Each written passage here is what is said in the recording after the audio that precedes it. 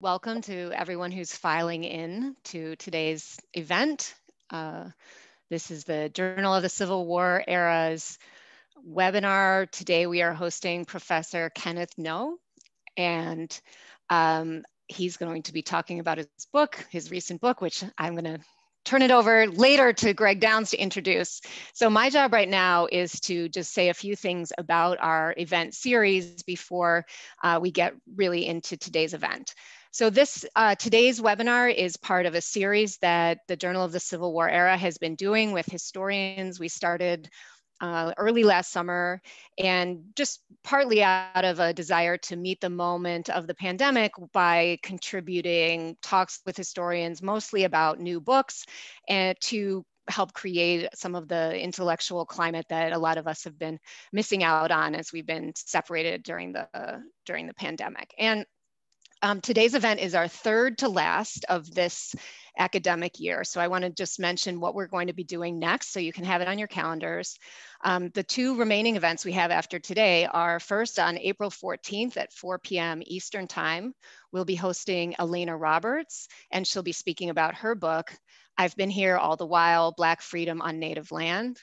And then our last talk of this school year is going to be on May 12th at 4 p.m. Eastern with Kevin Waite, and he'll be discussing his book, West of Slavery, The Southern Dream of a Transcontinental Empire. Now, all of the recordings of these talks are up on the journal's YouTube page, which is relatively new, so you'll be able to find all of our previous talks and this one and the other ones later on the YouTube channel. The way we're going to do it is Greg Downs will introduce our speaker today, and we'll ask him some questions, and then eventually we'll transition into questions from you who are here with us. So you should be able to see on the lower sort of right-hand side of your screen, of your Zoom screen, a Q&A button. That's where you can put your questions that you might have for our author today. You can put questions there anytime during the talk or as we transition into the post-talk questions and answers, and we will filter through those and ask those and do the best we can to get to as many as we can before we wrap up around an hour from now. So without further ado, Greg Downs. All right, I'm really delighted to join Kate in welcoming you and to give our thanks, as we surely will at the end again, to Matt Isham and to Cecily Zander for their work in making possible all of the work that we'll be doing today. And they're behind the scenes keeping things going. If you have any technological issues, you can either text us or them through the chat. You'll also see on the chat that Cecily has posted different links to our past and upcoming webinars. And again, as Kate said, the Q&A function we'll be keeping our eye on that throughout. So it is our special pleasure today to welcome Ken Noe, who I get the distinct pleasure of introducing and posing the first question to. Then Kate and I will ask questions for a while. We'll keep our eye on the Q&A function and start to meld those questions in over the course of the hour. Ken Noe received his PhD from the University of Illinois, where he studied under the late Robert Johansen. And since 2000, he has been the Draughon Professor of Southern History at Auburn University, where he teaches courses on topics including the American Civil War memory, and Appalachia. He's the author of a number of books, including most recently the book that'll be our subject of discussion today, The Howling Storm, Weather, Climate, and the American Civil War, which was named a finalist for the Lincoln Prize. So we're really delighted to have you join us today. And I wonder if we can just start off with the general question for those of our viewers who haven't yet had the pleasure of reading the book. If you can just give a quick overview of what the book is about, and then we'll dive into some of the really interesting topics you raise. Sure. Well, first I want to say thanks for inviting me. Thanks to everyone involved, and thanks for those of you out there watching today. I think we're almost exactly a year into the Zoom era. And if you're not suffering from Zoom fatigue already, thanks for being here today. I much appreciate it. The book is, in its essence, a retelling of the military and, to an extent, the home front history of the Civil War, really from Fort Sumter to beyond Appomattox, but exploring the war in a different way. When I was a kid growing up in Virginia, we were taught that the war was a contest between the blue and the gray. And what I argue in the book is that we should think about it in an environmental context, almost as a war between the blue, the gray, and the weather. I think weather was an important factor in this war. I think it had a sense of agency. It didn't have intention or a brain, but weather was in many ways as important as an opposing army. And it was, in a sense, a non-aligned power that the Confederates expected to become an ally, but in fact, largely supported the Union cause during the war. So what I do, because I was really interested in change over time and how soldiers and commanders learned lessons as the war went along, is I started Fort Sumter with not only the bombardment we all know about, but that huge nor'easter that came in the first night, a storm that was powerful enough to actually stop the bombardment for a while. And I go all the way through to Appomattox, that rainy week leading up to the surrender, and a bit beyond, sort of looking ahead toward Reconstruction. That's great. And I wonder, in terms of helping frame for those viewers who aren't familiar, if you can walk them through the crucial differences that you articulate in the beginning of the book between climate and weather, and how that helps you integrate environmental and military history in really provocative ways. Sure, sure. I think it was Mark Twain who said the difference between climate and weather is that weather is something that happens every day, but climate happens all the time. If we take all of our individual weather readings in a certain place day after day after day, and you put them together, that's climate, that's the norm. But as we all know, weather on any particular day can vary from the norm. It can be hotter, colder, rainier. Here in Alabama right now, we're under a tornado watch. That's not the norm, although we live in a climate where those things are possible. So there are various ways to understand American climate. I took a really simple one because I'm not a trained meteorologist, I'm a historian. The federal government actually divides the United States into 7 separate climate zones, largely based on how much it takes to heat a home to a certain temperature during the winter. And those are pretty standard. But weather was that day by day happenstance event that soldiers had to deal with, civilians had to deal with through the war as well. And I get at that in various ways. The Smithsonian Institution actually had created a system in the mid-1840s in an attempt to gather weather data from around the country. That system largely fell apart in the Confederacy during the war, but not completely. The military was taking daily temperature readings. Soldiers were writing largely qualitatively, but sometimes quantitatively about weather. There are newspaper accounts, there are other accounts. I tried to put all those together to get a sense of what day-by-day weather looked like in that broader context of a deep South climate or an upper South climate. So yeah, I would just like to follow up on you said, I'm not a trained meteorologist, and of course you're not, probably most of the people who are here with us today are not. And so one thing that struck me, in certain places in the book, you talk about kind of large scale, I don't know if it's accurate to say events that combine weather and climate, things like El Nino and these Right. kind of large weather patterns that affected the Civil War, whether people at the time were aware or not that this was part of a large pattern. And I wonder if you could talk a little bit about your experiences as a historian, sort of moving closer to these fields of the environment and weather as it's studied by people whose focus is that area. In other words, what did you do to educate yourself? Did you talk to people? Did you read books that were completely outside of this field? How did you gather enough of a sense of expertise in those areas that you felt comfortable writing about it? In a way, it was like going back to grad school. I mean, it really was. I had to learn a lot that I did not know. I think when I was an undergraduate, I took a geography class that had some basic weather understanding in it, but certainly that didn't prepare me to write this book. So I met people and I talked to people. I talked to people like Carrie Mock at the University of South Carolina, who is creating this huge project based on collecting weather data from across North America and Europe as well. I talked to professors here at Auburn who deal with soil mechanics, because it really became apparent to me that a book about weather was also going to be a book about mud or dust. I read as much as I could, and it was often exciting and often frustrating, because I wrote this book in a period when conventional wisdom about what was happening in terms of weather and climate in the Civil War era was actually changing, and changed a couple of times. When I first started the project, there was a general consensus that the Civil War years, at least some of the Civil War years, were mildly El Nino years. And then we went into a period where other meteorologists and other scientists said, no, they were probably not La Nina years. And then we swung back around, back to El Nino, leaving me writing something in the book to say, hey, this might change again. I'm not an expert.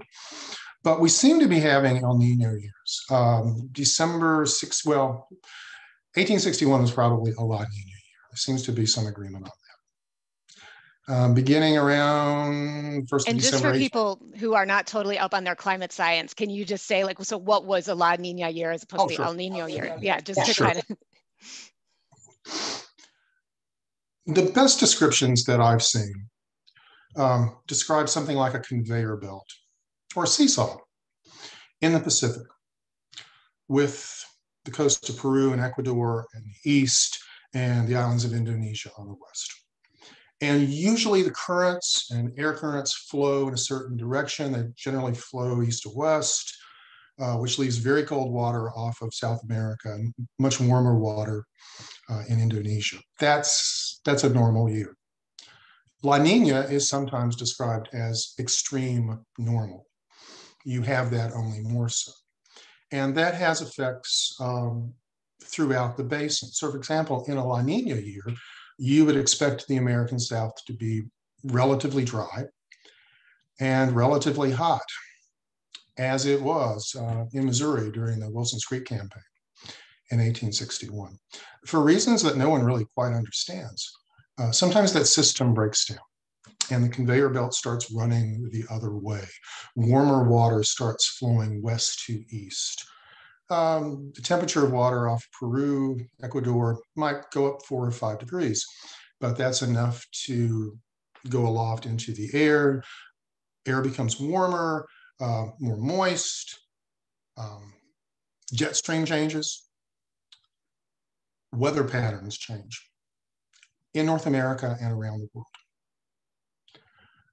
So you're more likely to get very wet winters in the South, as well as the sorts of things that we see all the time on the news about California in terms of mudslides and the like. So those patterns are happening clearly during the American Civil War. But on top of that, there's another phenomenon called the North Atlantic Oscillation, which is sort of like El Nino operating in the Atlantic from a permanent low pressure system around Iceland to a permanent high pressure system around the Azores. And sometimes the difference in barometric pressure between those two pressure systems change.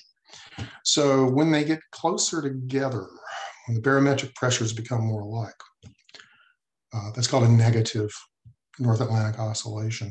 That affects weather in America too. That brings cold weather and heavy snow to New England, the middle Atlantic states, and the South. It also brings a lot of cold and snow to Western Europe. The Battle of the Bulge was fought in a negative North Atlantic oscillation year. 1862, 1864, and 1865 seem to be negative North Atlantic oscillation years. So what's happening on the ground in the South during the American Civil War is that at various times you have both El Nino, or the larger El Nino Southern Oscillation System, La Nina plus El Nino. You've got that operating. And then you've got the North Atlantic Oscillation operating in a different way. And the combination of those two meant that Civil War weather was really very unusual. In fact, usually when I talk to groups, I just say it was weird. And it was. I'm not sure there is a normal weather year now. I've gotten away from thinking that there is something called normality. But those were very unusual years. And they had dramatic effects, not only on campaigns and battles, but also on farming, on food production, which I think, to me, in some ways, that's the most important and interesting part of the book. I mean, there's a lot in here about military history. There's a lot in here about the Potomac flooding after the Battle of Gettysburg, but there's also a lot in the book about heavy rains during spring planting and drought that I think really limited Confederate food supply and was a foundational issue for all of those things we talk about as internal problems within the Confederacy, tax in kind, and all the things that seem to tear the Confederacy apart from within start with a lack of food supply caused by these climactic and more individual weather conditions. One of the really fun parts of your book is the movement from the, literally, in the air, the extremely high level vision of a world changing, at the level of climate, to on the ground, in the ways that that framework allows you to recast some moments that might be that people might think they know, and to capture an unfamiliar parts of that. And I wonder if it would be, if we could get you to talk about one or two places where you think would help people see how thinking in this way about the climate and this form of environmental history can defamiliarize something they think they understand. Sure. There are moments where I confronted conventional wisdom with some surprise. I don't know if you've ever done that, but I'll sit at the keyboard, just think, I can't believe I'm writing this, but I think this is true. A perfect example of that, I suppose, would be McClellan's Peninsula campaign. I mean, for 150 years, we've been saying, what about McClellan? He was petulant, he was timid, he was afraid to advance, he didn't want to use up his army, et cetera, et cetera. And so he hesitantly moved up the peninsula and failed to take Richmond. I don't think that's the case at all. I've hardly become a McClellan booster, but I'm a lot more favorable to him now that I understand the weather conditions that confronted him on the peninsula during that campaign in 1862. It was very rainy, not so much in terms of volume, but in terms of frequency. It rained a lot. It really did rain more or less every other day. He's moving an army in those conditions through a particularly porous kind of southern red clay, which one finds near the coast, which created incredible mud. Northern soldiers coming south had largely not encountered red clay before, altisol, if you want to use the technical term. And what shocked them about it was that they had trouble finding a solid level as they marched along. If you're moving through most parts of the North, for example, if your wagon becomes bogged down in mud, eventually it reaches solid level. You can pull it out, you can dig it out. That doesn't happen with red clay. So all these stories about wagons being buried or horses being buried up to their necks and mules up to their ears, which I thought was apocryphal at first. And I've come to conclude that's real. Another factor there is that McClellan, throughout the campaign, is pursuing Johnston's army up to Richmond, which means the Confederates are going through and chewing it up first. And then the Federals are coming along and making it even worse. So there literally are days when McClellan's army is bogged down. You've also got intense flooding, the necessary bridge building that often follows, but then the bridges wash away. You're trying to do that with cavalry, artillery, siege guns at one point. Moving up to Richmond was incredibly difficult. And I don't think we give McClellan or his men credit for what they actually accomplished. This notion that, oh, they could have taken Richmond, I don't think that's true at all. And a lot of the men who fought with McClellan in 1862 and then later served under Grant in 1864 in the same area said the same thing, pointing out that it took Grant even a lot longer to get up to Richmond, and the weather wasn't as bad. So that's one of those areas where I think we just sort of flip military history over on its ear, because I had to rethink George McClellan. Another example, I guess, would be the retreat from Gettysburg. Again, where starting, I think, with Abraham Lincoln and up to the present day, many people like to really criticize Meade for not trapping Lee north of the Potomac, especially given that the Potomac was flooded. I mean, it rained pretty much every day after the Battle of Gettysburg for the next 2.5 weeks. But I think that's unfair as well. Meade, mixing up the two, that's sad. Meade made a reasonable choice to take a different path to the Potomac, to move down the pike toward Maryland and cross west over the mountains to try to get at Lee, which would have made perfect sense had it not been for this tremendous rain. And for the fact that there is a tiny little finger of southern red clay, of ultisol, that pokes up from Virginia and Maryland and quite literally runs into Little Round Top. So as Meade's army tries to move south, and they run into the normal traffic jams, Teamsters and gunners and other people, do what we see people do on the interstate all the time. They go off the road and try to go on the side, and they start bogging down in that red clay.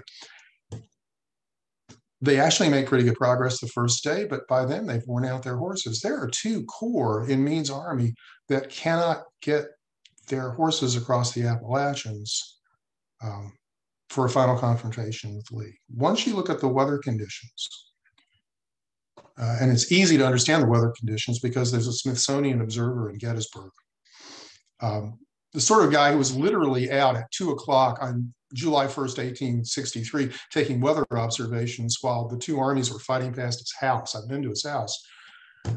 So we've got the records, and we know that the weather was terrible, and it really did slow down Meade. And I don't think the president was fair to him at that moment. I don't think we've been fair to him since.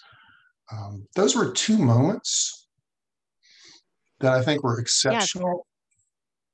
Yes. In the case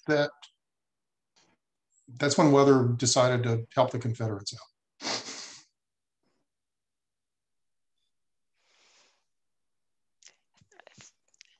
Thank you so much. I hope that I'm coming through.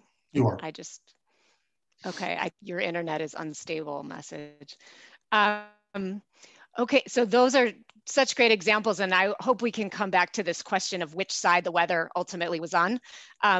And I also want to remind people to please go ahead and put your questions in the Q&A so we can start lining up questions from you all and start asking those.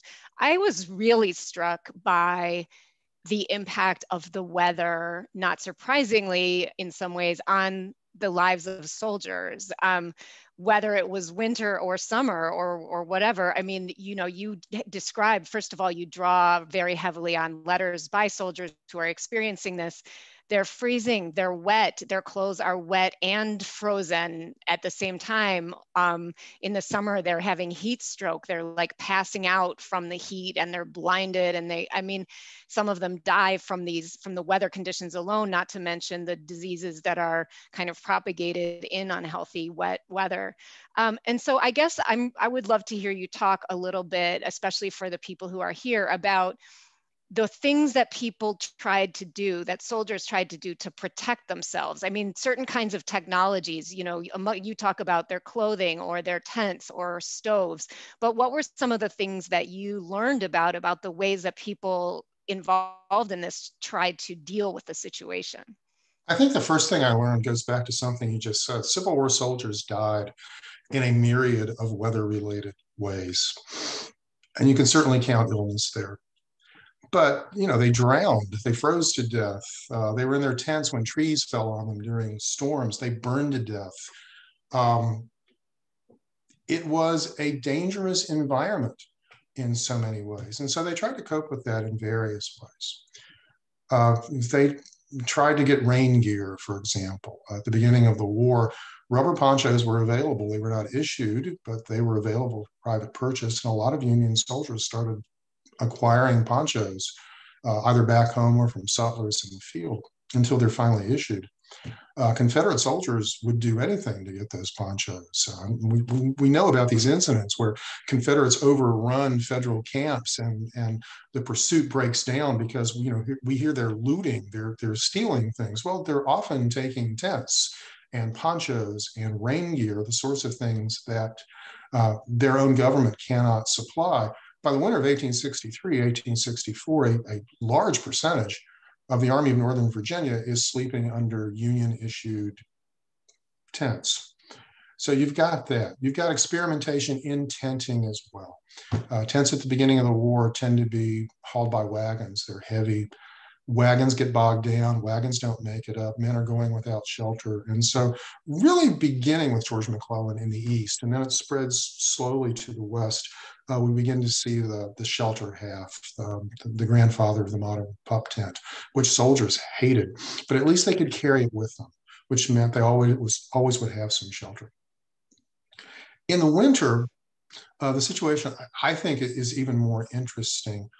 Sometimes generals would go into winter quarters. Sometimes they would not. Sometimes they would unofficially go into winter quarters because to announce that you were doing that might be a political problem back in the capital.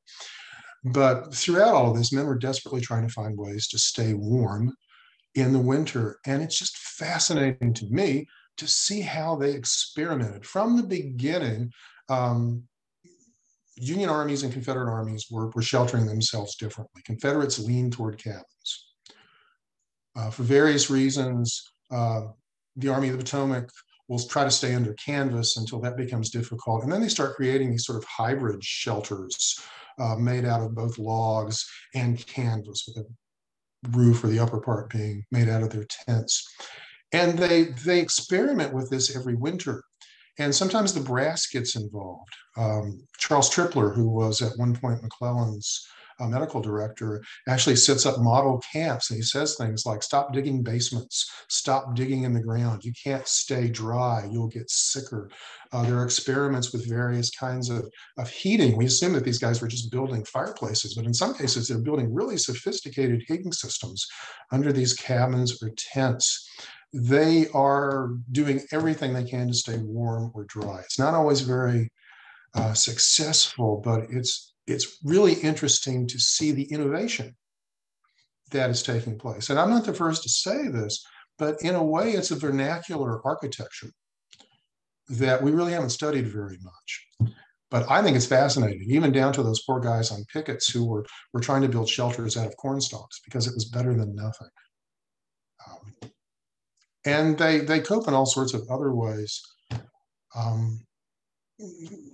Catherine Shively has written about this in a much better sense than me, but it affects their behavior. It affects the decision to stay with the line of march or maybe drop out and find a warm place to sleep for the night. It's a constant learning process. And again, one of the reasons that I wanted to do the book chronologically, one of the reasons that the book is so big, is that I wanted to understand that learning process. I wanted to see how they adapted over time. For me, soldiers who were going through really bad weather conditions, say in the Mill Springs campaign in Kentucky, early in 1862, some of those same soldiers are with Sherman when he marches across South Carolina. And to see how they have learned, to see how they've adapted in terms of just automatically corduroying roads or accepting that they can only take certain things, or getting used to marching without boots, that sort of thing. The learning process, I think, is really an important part of the story. Thanks so much. We've got some really interesting questions coming in over the Q&A, and I'll pose one of those and just encourage others to keep filling them in. This one came from Robert May. He asked, most Civil War environmental history, from his impression, hones in on environmental impacts on ground campaigns. And you've mentioned, some crucial ground campaigns today. Is there a naval environmental history of the Civil War waiting to be written, or is it already out there?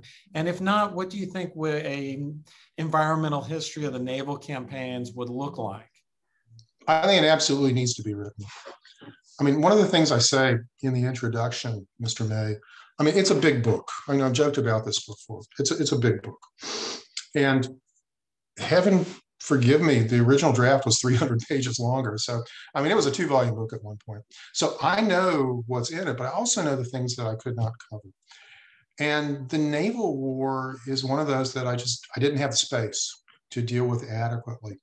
But I think it's really, really fascinating, both in terms of men who were on ships, first of all, but also those soldiers who were manning those coastal fortifications up and down the coast from Maine to Texas. And I actually did collect some interesting observations from men in those fortifications about what it was like. Their war was a war of dealing with very harsh weather, with wind, with storm, with heat, gale force winds, occasionally hurricanes, 3 hurricanes during the American Civil War. I mentioned Kerry Mock earlier at South Carolina. Kerry Mock and his research partner, Mike Chenoweth, discovered a hurricane that we had forgotten about. There were no real newspaper accounts of a hurricane that struck around Apalachicola in the summer of 1863. And it didn't have a name. They weren't naming hurricanes then. So they named it Hurricane Amanda because it sank the USS Amanda off of Apalachicola. Those are the sorts of things that men are dealing with in the naval war. Occasionally, I do get into, I guess I should say that, occasionally I get into the transfer of troops to the Texas coast, for example, which took place during some really bad weather, terrible gale force winds.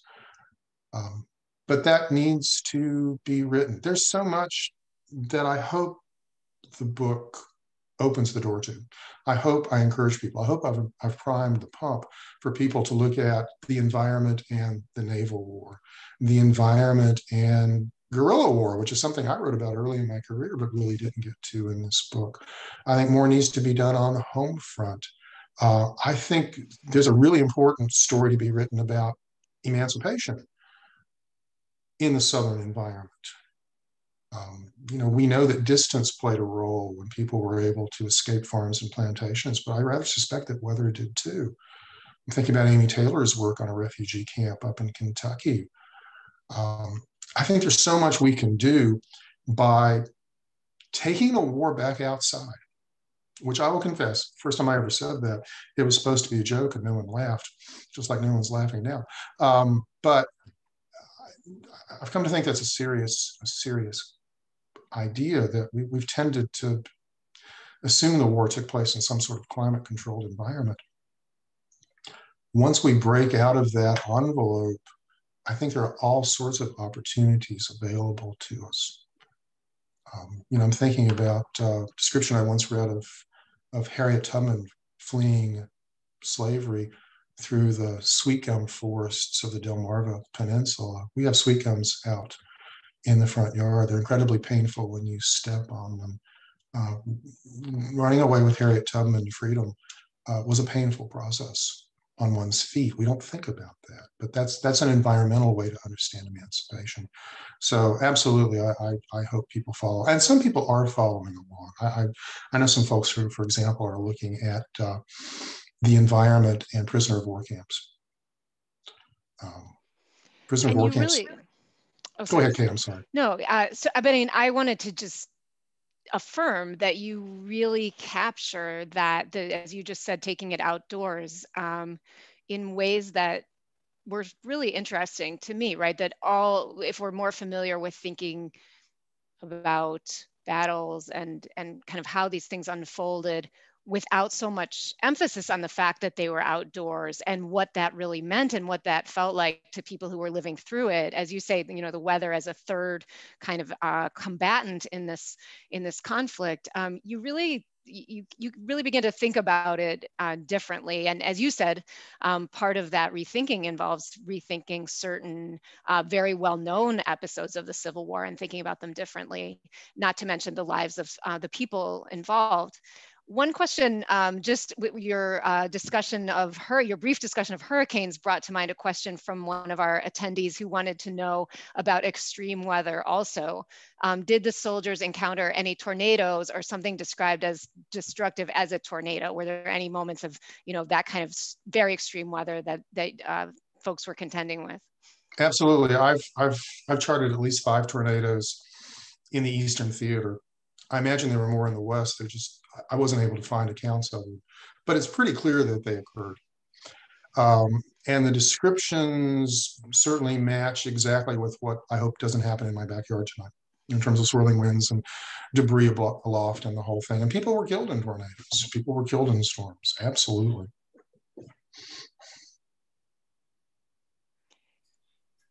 One other question that came in on the Q&A was about drinking water. And you do talk about, the questions about whether we should see it as part of an extended drought. And even in non-drought times, the question of maintaining supplies and sources of water and the impact of dehydration on soldiers and on battles, is a pressing question. So I wonder if you've got some thoughts you'd share on the sort of water problem. Well, I do. There's too much coming down from the sky, but other times there's not enough to go in their bodies, right? Other times there's not enough. It's interesting. I was thinking about this earlier. I think at least the professional origins of this book go back over 20 years when I wrote another book about the Battle of Perryville. The Battle of Perryville, the Kentucky campaign as a whole, took place in a drought. That was the first time I understood there had been this massive drought in 1862. So I wrote about the campaign. I wrote about how the lack of water and food affected individuals and affected operational planning. Braxton Bragg at one point changes his line of march because he's trying to find his men something to eat. The battle itself begins as a fight over some springs of water in an area that has otherwise gone dry. I looked back on that book when I was writing my Perryville chapter for Howling Storm, and I realized that there were things that I had missed that I wish I had thought about more 20 years ago. And one of those was exactly that notion of dehydration and bad water. Because you've got these armies moving up, in some cases from Alabama, certainly through Tennessee into Kentucky in a drought. There's not a lot of water for either Buell's army or Bragg's army. So they really are drinking anything they can find, which in some cases includes ponds that are covered with green scum. In some cases, it includes water courses that are full of dead horses and mules. And I don't think there's any question now in my mind that the army that fought at Perryville was sick. A lot of them were dehydrated. A lot of them had diarrhea. And as we know, chronic diarrhea was in many ways the great killer of the American Civil War. It's not a fun project to write a book about, but it's true. I think the extreme death toll after Perryville, in the sense that men were starting to recover from their wounds, and then a few days later they got sick again, and the death toll again jumped up. I think it has to do with those, at least in part, with those environmental concerns of drinking bad water for weeks and weeks, covered with, coupled with a lack of food and other issues.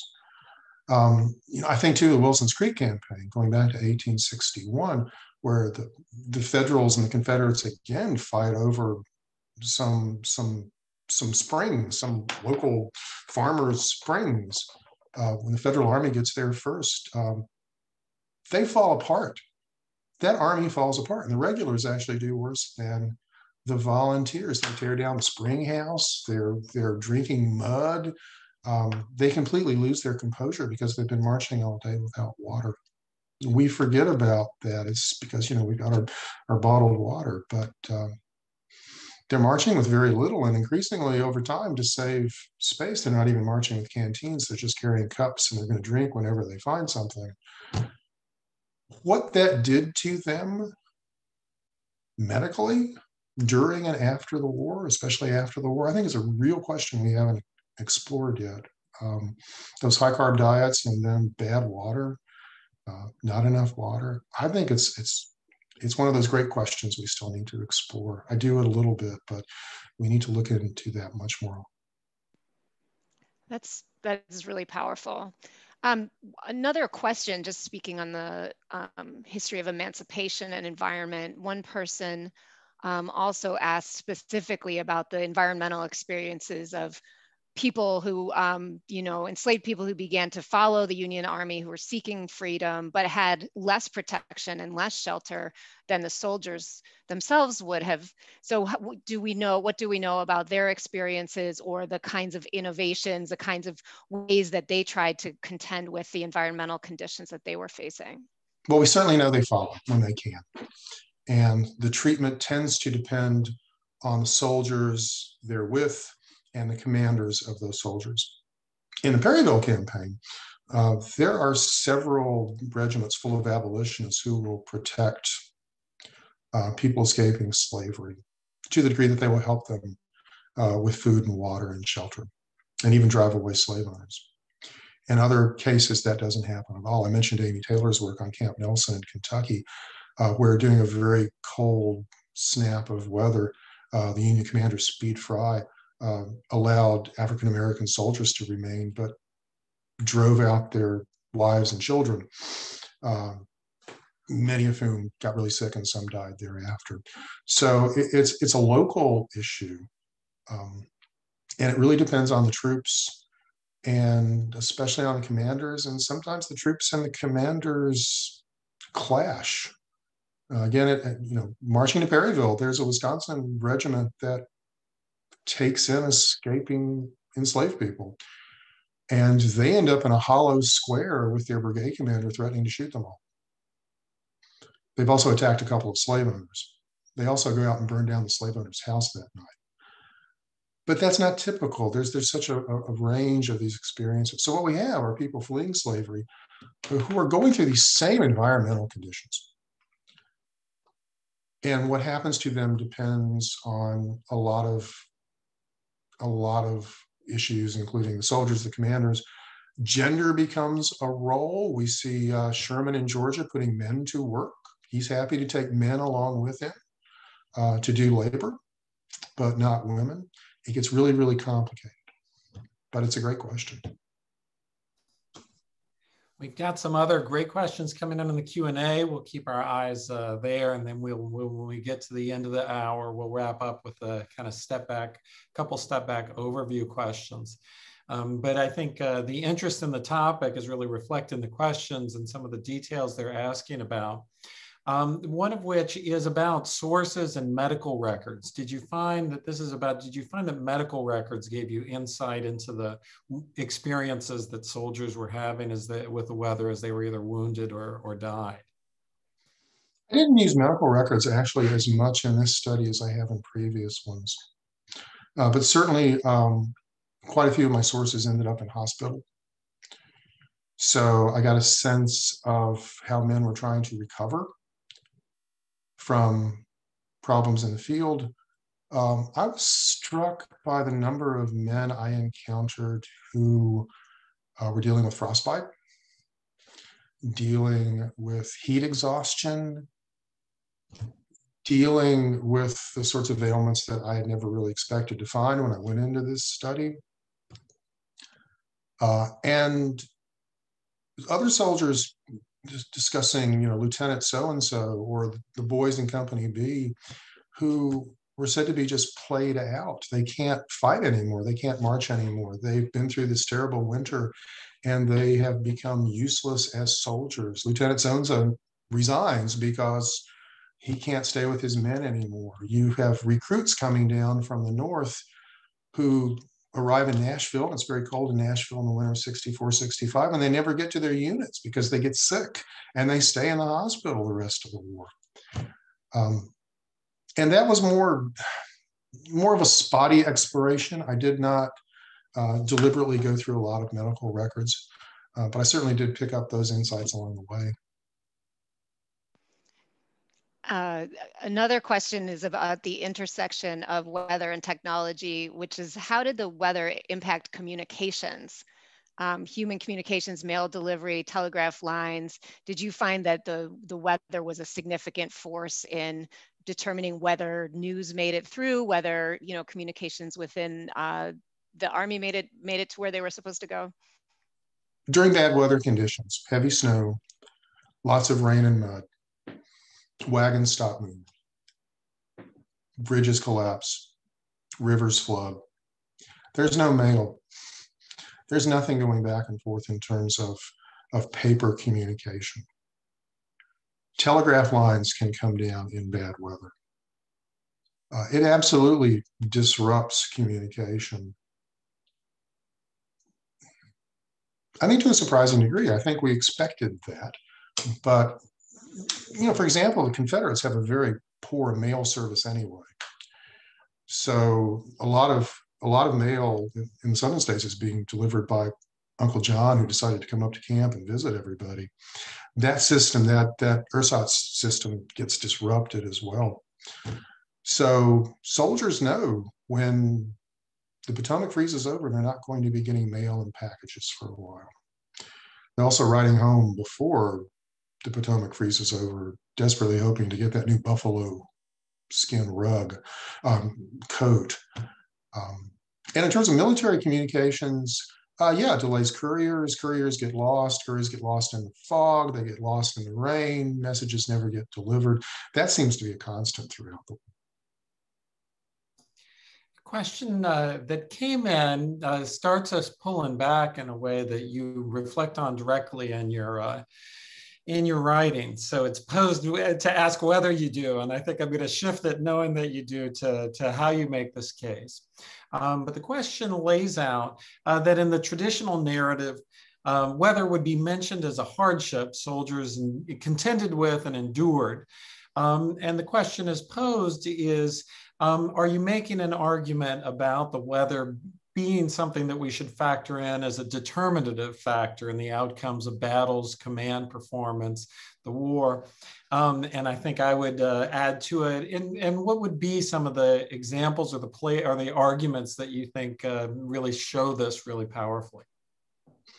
Well, I don't believe in monocausality. I don't think weather shaped the war all by itself, but I think it's a factor that we need to bring forward. I mean, you're right, Greg. It's been on the back of the stage. It's been scenery. Oh, and by the way, it rained a lot that day. What I try to do in this book is bring the weather forward and make it, if not the lead actor, at least a significant supporting actor. And once you do that, well, I'll put it this way. Once I started doing that, I started looking at battles and campaigns in different ways. I started looking at the history of the Civil War in different ways. I went to school at a time when we were having this huge debate over whether the Confederacy lost because it fell apart from within or whether it was defeated from without by more powerful Union armies.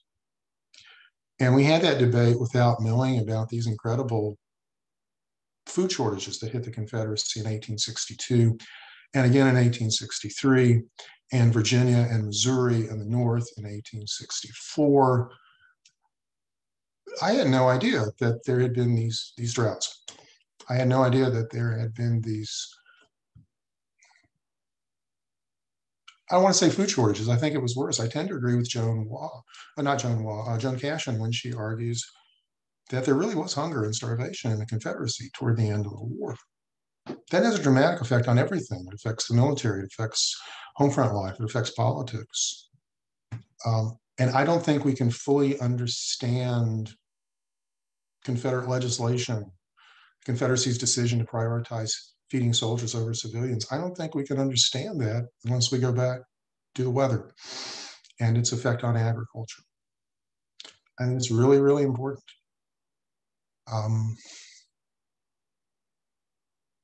So I think we do need to think of it as a major player, perhaps not the major player. I'm not going to go that far, but I think it's a factor that we have ignored for whatever reason up to now. And I'll add, I'm not sure why we've ignored it, because when you start reading soldiers' letters and diaries and the regimental histories that came out 20 and 25 years later, they talk about weather all the time.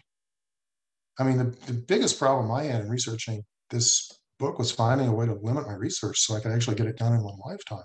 They knew it was important, but somehow we decided to focus on other issues. And thank you. And you're mentioning the food shortages, particularly in the Confederacy, which were linked to odd weather patterns, makes me want to sort of circle back to an argument that you make that you sort of say from the beginning of the war, the Confederates thought the weather would be on their side. And there's reason to think that. I mean, most of the war was fought in the South. Confederates were more familiar with things like red clay, mud, and the weather patterns characteristic of the South. And yet you argue by the end of the war, in your judgment, the weather was kind of on the Union side. Yeah. And so how does that happen? I mean, what is the argument that you make? So you've mentioned, for example, food shortages in the Confederacy, but what are the pieces that you put together to kind of come around to the side that all things being equal, the weird weather of the Civil War period actually helped the Union more than it helped the Confederacy? Well, you're right. The Confederates thought they had an edge because those Northerners coming down here, they don't understand our diseases. They're all going to get sick. They don't know how to deal with our mud. We know how to deal with our mud. But what they didn't factor in was a technological base in the North that would allow federal soldiers to deal better with those conditions. Ponchos, boots, uniforms, wagons, all of it. The technology gave the North an added edge. You throw in the topography, the geography of the South. Flooding on the Tennessee and Cumberland rivers early in 1862. Who does that help? It helps U.S. Grant. It helps him take Fort Henry and Fort Donelson. There are so many moments like that where just on the ground, weather seems to help federal generals. I was struck when I was writing about Sterling Price's retreat from Missouri into Arkansas. It seemed like every time the weather turned really rainy or snowy or really, really cold, Curtis's army was in a town with shelter and the Confederates were out on the road. And that just happens again and again. Once you add into the fact that you're dealing with a Confederate army that has a smaller manpower base, smaller base on horses and mules ultimately, fewer medicines, less equipment. And most of the time when they're out on the march, somehow they're all complaining, we're always out in the open and the Yankees are undercover. So, I mean, some of that is happenstance. Some of it can be planned. I guess the other thing I would say about that too is I think weather was on the Union side, if you will, more often than it was on the Confederate side. But I sometimes think it was one of those non-aligned powers that had its own agenda, as non-aligned powers often do. I'm thinking about Glenn Brasher's argument that McClellan's failure on the peninsula made the Emancipation Proclamation and the Second Confiscation Act possible. I mean, if McClellan takes Richmond in the summer of 1862, maybe that doesn't end the war, but it hastens the end of the war. And maybe the United States reunites as a nation still with slavery. I think weather was part of that equation. And there are other moments where weather just seems to be dragging it out. Every time the Union Army seems to be close to victory, Lee gets across the Potomac and escapes. So I think maybe the ultimate impact of climate and weather in the war is just dragging it out those 4 years while it became a war of emancipation. And I think that's incredibly important. We've got a couple, one time for one or two more small questions, and we'll end up with a big question or two. One of the more focused questions that raises some interesting ideas is how much you think that the experience of soldiers who were farmers, which is a large number of them, shaped their own ways of seeing the impact of weather, and also as they experienced weather in the war, about the ways they worried about the weather's impact back home, being concerned about a drought, not only making it, say, challenging for them to find drinking water, but also potentially spreading to their farms and their homesteads. Most of them are not, well, I'll put it this way. Most of them are farmers. That doesn't seem to help them at all in terms of disease. But they see the world so often as farmers. They look at conditions and say, there's drought coming. They say it's going to be a rough winter. We had better start building our cabins even before our officers allow us to do so. When federal armies start moving into the South, one of the things they're going to bring with it is a terrible epidemic of glanders, which starts killing off horses and mules. I mean, to the degree that it takes years and years for the Southern horse and mule population to recover. They see that happening. And so, yeah, they worry a lot about what's happening back home. And there are moments when those worries become overwhelming. I mean, we know eventually a lot of them are going to desert and go home because they're getting letters about, we're starving and the like. Well, a lot of that starving has to do with weather conditions. Rainy planting seasons, which generally kept crops from being planted for a month or so. So everything's getting planted late, and then the droughts come along in the summer. Letters are going back and forth constantly relating these conditions. And I think it makes Confederate soldiers in particular quite anxious. It sometimes makes Union soldiers anxious as well.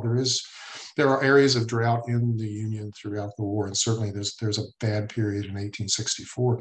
I mean, to the point that it became a political issue in the 1864 presidential campaign. Democrats charging that Lincoln's taken away all of our boys and now we have a drought and we're all going to starve this winter. And Republicans, including Horace Greeley, and eventually the Department of Agriculture, desperately printing statistics saying, no, we're going to be fine. We don't have to worry about starving to death this winter. They know what's going on the home front. They're very concerned. And I think it increases that pull factor. There's always threatening to pull them back home. Quick question, straightforward question. Somebody's writing, Ken, great job with the book. In the Thank course you. of your research, did you unearth accounts of officers using thermometers on the field of battle? On the field of battle, no. I was struck and dismayed by how few thermometers there seemed to be in existence, period. I had hoped to find more hard data, especially in the West and in the Trans-Mississippi, where we don't have many other official observers. There is a weather station, a little weather station that the Union Army sets up along with its telegraph right before the Battle of the Wilderness. So they're doing it there. But other than that, it's just sort of the occasional, oh, it was 95 degrees today. And I find myself wondering how they knew that. So I think a few people did have thermometers, perhaps, but certainly I don't think anybody went out, on the field at Antietam and said, well, it's 83 degrees. I mean, one other thing I will mention in connection with that, there's I can't remember the exact date, but it's in the winter of 1864-65. It becomes really cold in Richmond. And the celebrated war clerk, J.B. Jones, decides he wants to know what the temperature is and spends the day wandering around Richmond trying to find a thermometer. So we'll do one last question and then wrap up. And I'm kind of cheating. I'm going to shoehorn two questions in together, but you can come to the fork of the road and take it. A number of people in the question and answer submitted that they noted the relevance of your work for our understanding of the development of military planning, that this kind of idea of wars being fought, as you said, outdoor, the Army is an outdoor sport, now more directly influences contemporary doctrine and planning. And some other questions that ask you about how that process came to be. How does the Civil War factor in the question of how armies came to realize that they had to take climate and weather more seriously in their planning? And the flip side of that, or almost in some ways the inverse, something I wondered in reading your book, is the degree to which when we see Civil War era generals talking about, the outcome of a battle being partly dependent on planning and partly fate, how much is weather the fate?